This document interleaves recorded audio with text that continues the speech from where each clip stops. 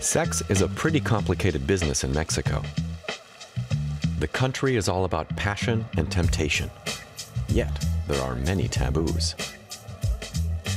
After a party, it's rarely a case of your place or mine. Many couples prefer to use a love hotel. They even have menus for sex toys, right next to the condoms. The once revered macho man has come under attack. Women today want more than just a traditional role. They are fighting for change. My sincere wish is that they too will conquer the world and fight for their dreams. Mexicans love sex, but they like to keep it hidden, going back and forth between the traditional and the modern.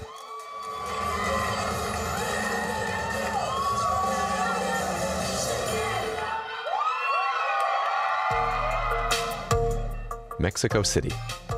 The Angel of Independence towers auspiciously above the capital.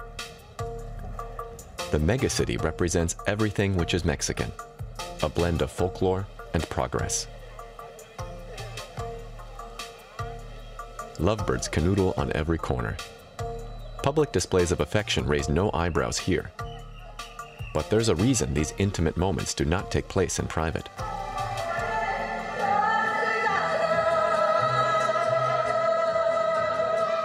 Daniel Acuña and Jennifer Uriarte have been together for a year now. Both of them make a living from singing, like here in this restaurant. This is how they met and fell in love.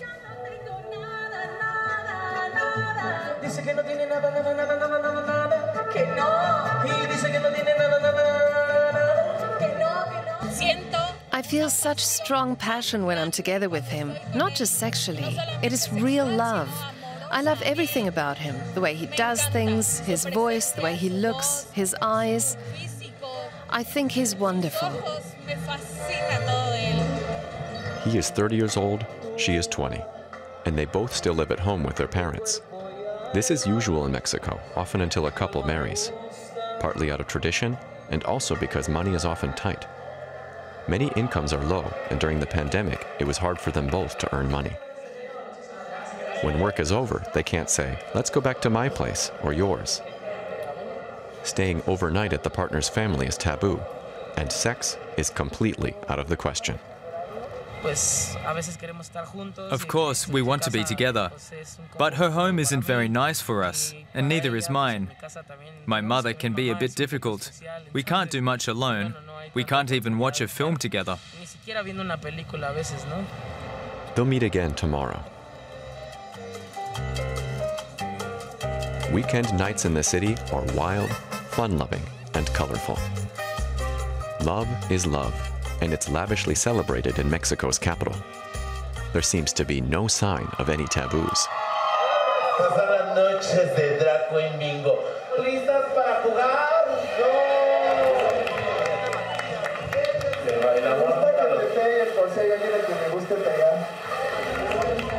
It's Mexico's colorful, modern side, celebrating sexuality.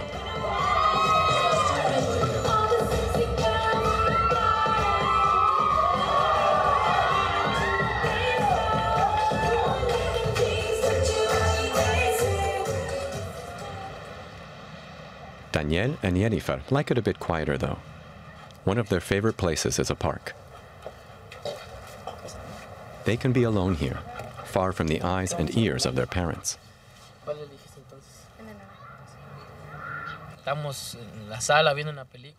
We were sitting together in the living room, watching a film. Suddenly, I heard no sound from my mother's room. She turned down her television so she could hear what we're up to.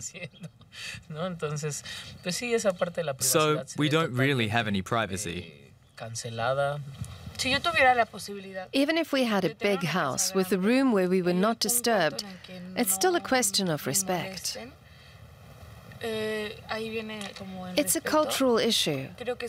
My family is there. My mother is there. I wouldn't feel comfortable. You need to work out to open this thing.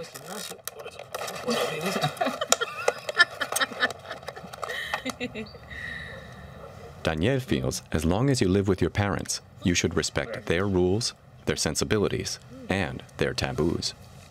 The idea of them catching me having sex fills me with dread. You get a lot of scorn, or comments like, "There are other places for that, aren't there? Get a room if you want to do that." Your own parents, or even friends say it.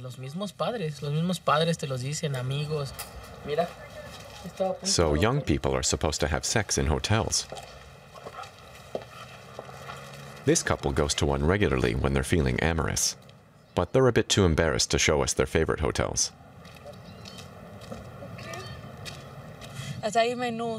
There are menus for sex toys.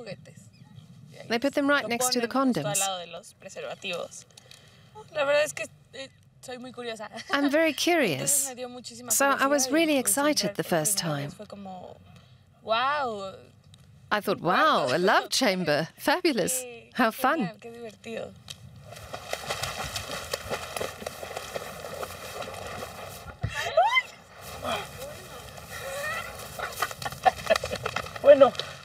At least I know he can swim now.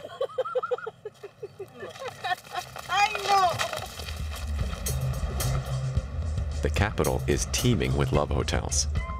No one can say exactly how many there are, but there are lots, with a price range to suit anyone. Love hotels are in such high demand that they provide a good business for some people. Aurelio Vázquez is a designer for a special kind of love hotel. Here's the entrance. It's very discreet, very private. And here directly you can see the prices. A night costs between 30 and 100 euros, and payment is made directly at the entrance. No one can see from outside who is entering the hotel. Everything is discreet. We enter and park here, and the doors close automatically. Then you're basically already in the hotel. Aurelio has already designed over 50 hotels. With room service, you can order food or drinks, or even sex toys, condoms, lube, a little bit of everything. When the waiter comes, he puts the order in here, tells you, closes it, and the customer on the other side takes the order out. The whole process is completely discreet. You don't see each other. Aurelio is convinced a happy sex life makes for a happy society. To this end, he has created various themed areas, all created to stimulate desire. The shower is open, so you can explore voyeurism and exhibitionism. You ask your partner to shower while you watch. You spy on them, and they put on a show.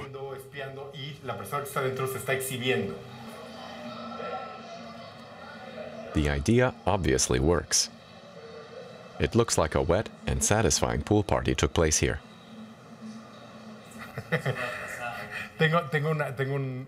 One of my regular customers says, if you want an uprising in Mexico, close the love hotels for 3 days. Then you'll have a revolution. José Luis Vázquez and his girlfriend, Karen Pina, are regular customers in love hotels. They're not short of money and have their own apartment, but they find the change of scenery stimulating. You come here with the feeling of wanting to really enjoy it. It's no ordinary night. At home, we also enjoy each other's bodies, but here you have a certain extra. It's something I love. When I'm in a love hotel, it brings out my inner porn star. You're more relaxed and more in the mood for something special, not the same old routine. They are very impressed with their room. It creates a few options for an interesting afternoon. This couch is deeper than usual. It changes the angle. In certain positions, the angle of your partner's pelvis is really important. It feels different, and this thing makes it easier.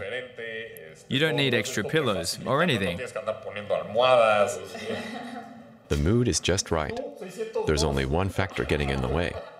It's time for us to go. It was nice meeting you. Take care, we're gonna have fun now. Bye.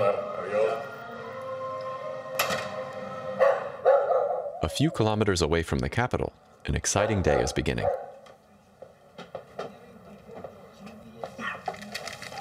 Reki, hurry up, it's getting late. Have you packed your bag yet? It's the daily morning rush for Nancy Ortiz. She's preparing a quick breakfast and helping her daughter Regina with her braids. Nancy is a strong woman, a law graduate, a single parent, independent. This makes her different from many other women in often traditional Mexico.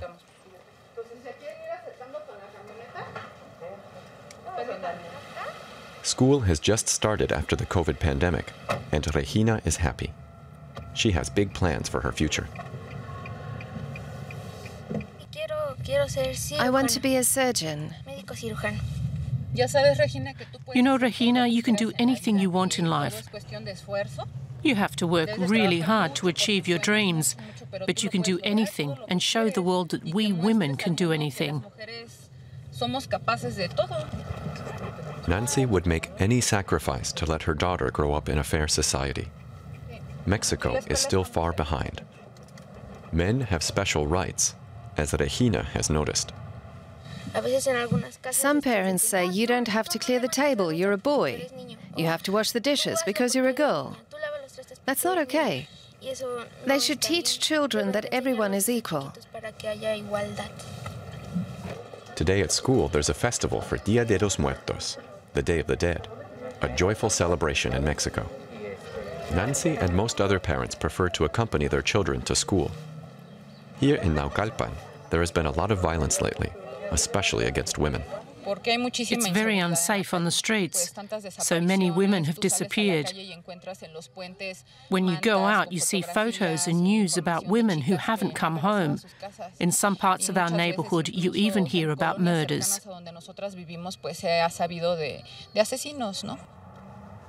About 9 underage women disappear per day in Mexico. That's 3,200 a year. Almost 2,000 women were murdered in the first half of 2021. Over 500 cases were officially femicides, murders of women, motivated by jealousy, possessiveness, or misogyny. Nancy's freedom as a woman has not been easy to achieve. Her family is deeply conservative. She has paid a high price for not marrying and enjoying sexual freedom. Her father is disgusted, and relatives avoid her. What will people say? It's the first thing you hear. Our reputation, it's a heavy burden for us women today. The more partners you have, the more you are condemned. It's different for men. They're allowed to talk about it openly. They brag and celebrate it with their friends. A woman can't do that. This high school was the turning point for Nancy. She was the first in her family who fought for the right to study.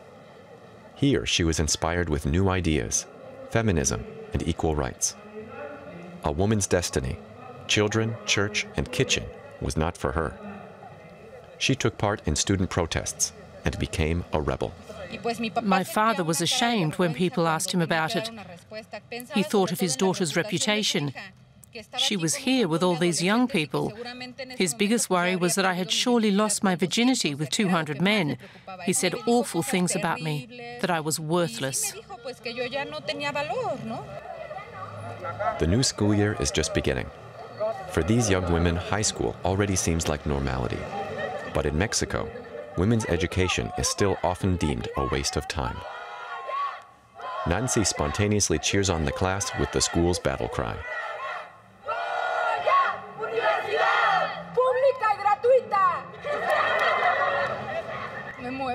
I am very moved to see them here with all their dreams. At their age, I was so nervous. It's a crucial moment in their lives. My sincere wish is that they too will conquer the world and fight for their dreams. Things get even more emotional for Nancy later when she meets her family at home.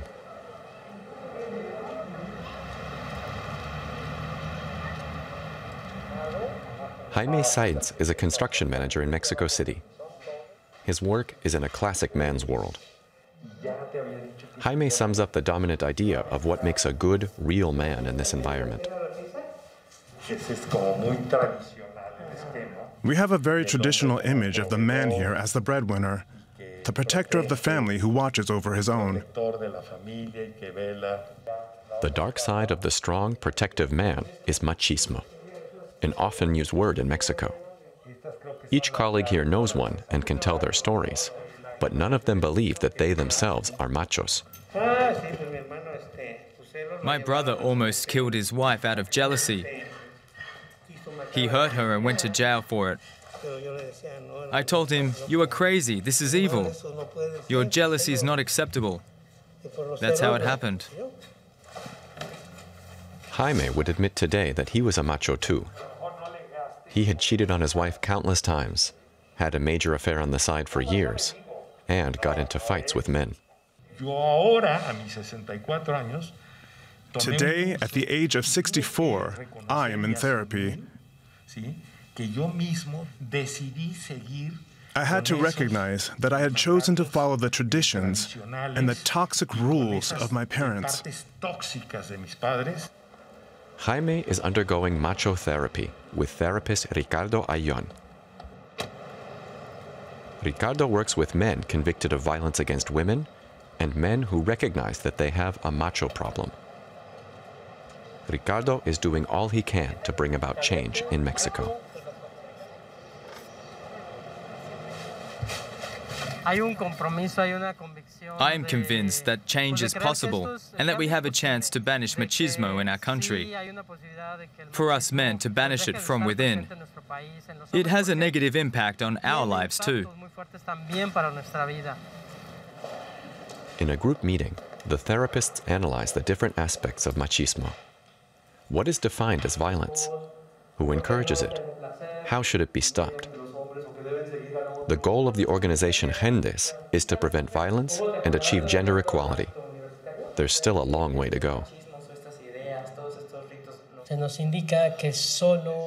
We are taught that sex is only penetration, that we need to have a huge erection and be ready to conquer her any time.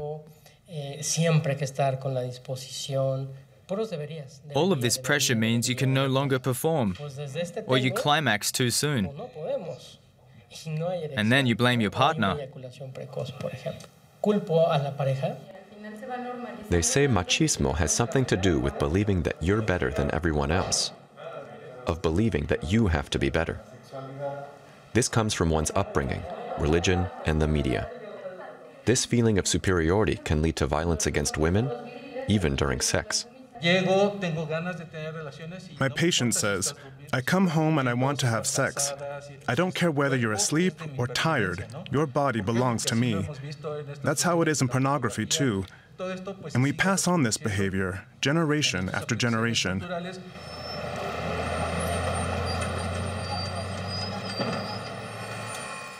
In Naucalpan, Nancy is doing the final shopping for a special family reunion. The single mother has to work, do the shopping, and take care of her daughter. Regina's father, like so many men in Mexico, took on zero responsibility. Men have always been taught that they are better than women, so they have the freedom to choose whether they want to take care of their child or not. They can simply shirk their responsibility. Hardly any men in Mexico are willing to use a condom. They find it repulsive. The mentality is changing a bit, but usually it's the woman's responsibility. Today, 4 generations are meeting for lunch. Nancy's daughter, Grandma Rosalia, and Adelaida, and Nancy's mother, Esperanza. For once, the men aren't present, so the women can talk freely about sex, a taboo for Grandma Rosalia. When I was young, nobody talked about it, and we didn't ask. We were told to keep quiet. The subject was off limits.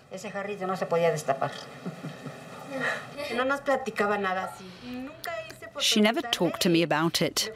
and I never asked her. I went to a neighbor for advice. She already had children, so I could ask her. But my mother, no, I never asked her. For Regina, it sounds like something from another world. My mother told me the facts of life as a child. It was a totally normal topic. Well, it was normal for me, but for many others it's not. They're brought up differently because many families aren't the same. Issues that were never broached before are now coming to the table. When I started menstruating and I told my mother, she got very angry. I don't know what was wrong with her, but she was very angry.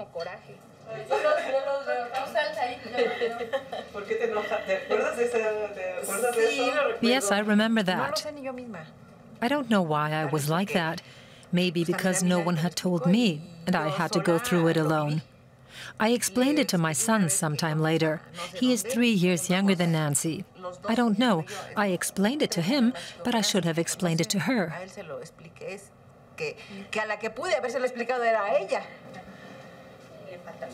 For Grandma Rosalia, a woman's place is in the home, taking care of her husband and children, as her daughter Adelaida did. But still, Adelaida's husband started a second family on the side. In Mexico, they call it the big house and the little house. I am the big house. Here we also call the wife the cathedral, and the women they have on the side are the chapels. He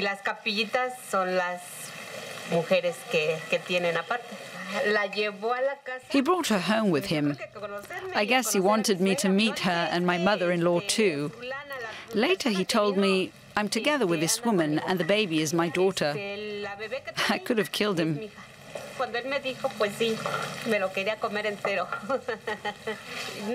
I never expected it from him, but his brothers did the same.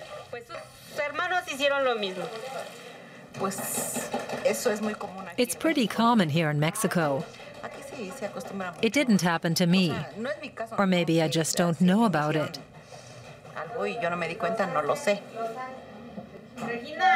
To this day, men still have different rights than women. The sons inherit the house and farm and are supported by their father, while the daughters are dependent on their husbands. Esperanza and Adelaida had to ask for permission to go to work.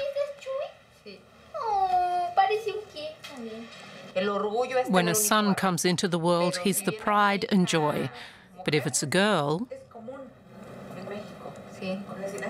It's typical in Mexico. When a girl is born, it's, oh, it's a girl. With a boy, it's, wow, a celebration.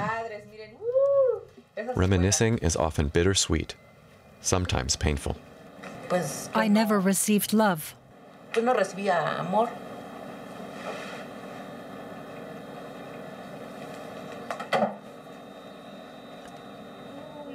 Would Grandma give her blessing to Adelaida today if she left her unfaithful husband?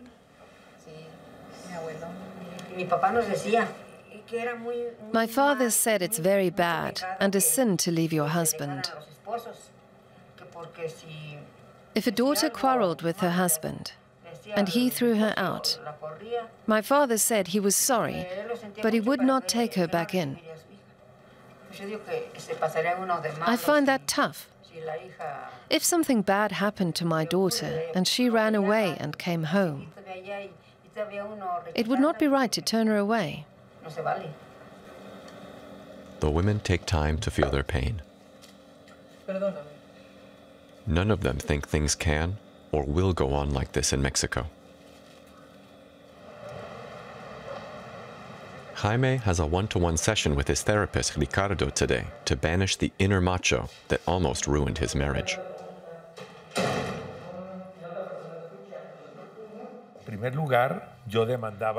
I demanded a lot of sexual things, and if I didn't get what I wanted, I took it as a good reason to get it somewhere else. To cover it up, I told my wife she was crazy. You're crazy, you're dreaming, it's your imagination. But no.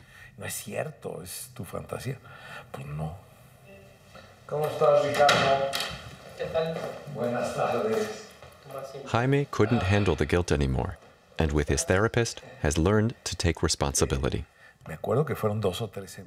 I was deeply sad for 2 or 3 weeks when I realized what a violent person I am.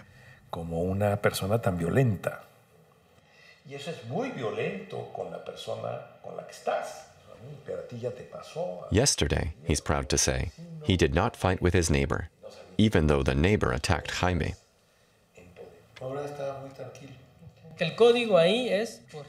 Your learned response would be react, confront, defend. But you can't let that happen. I have the opportunity to choose not to repeat old behavior that has hurt me and others so much.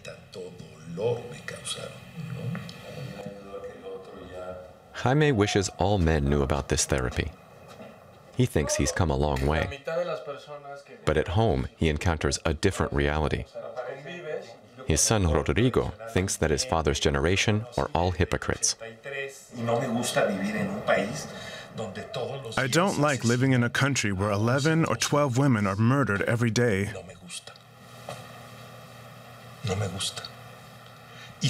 And knowing that about 90% of all cases go unpunished.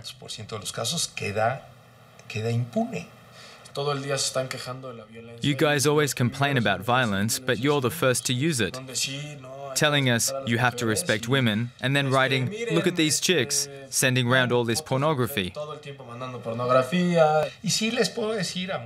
Now I can say to those guys, stop sending me stuff like that. Before I didn't dare. I just didn't dare. Schools are also a big problem. They don't practice what they preach. Everything to do with sexuality or sex or lust is seen as a sin. And you're supposed to repent because it's something bad. In my school, there were teachers who went out with middle and high school girls. That's not right. You mean that they had sex with underage girls? My school was sleazy like that too. Everyone knew about it, but no one said anything. There's a clear deficit between how it looks and how it really is between the sexes. In Mexico, it's the Day of the Dead. For Nancy's family, a loving remembrance with no anger. They make their dead's favorite meal, so their soul can rejoice when they come to visit. Nancy's view of the future sharpens into focus as she contemplates the past. Today we have the power to change what we don't like, for today and forever.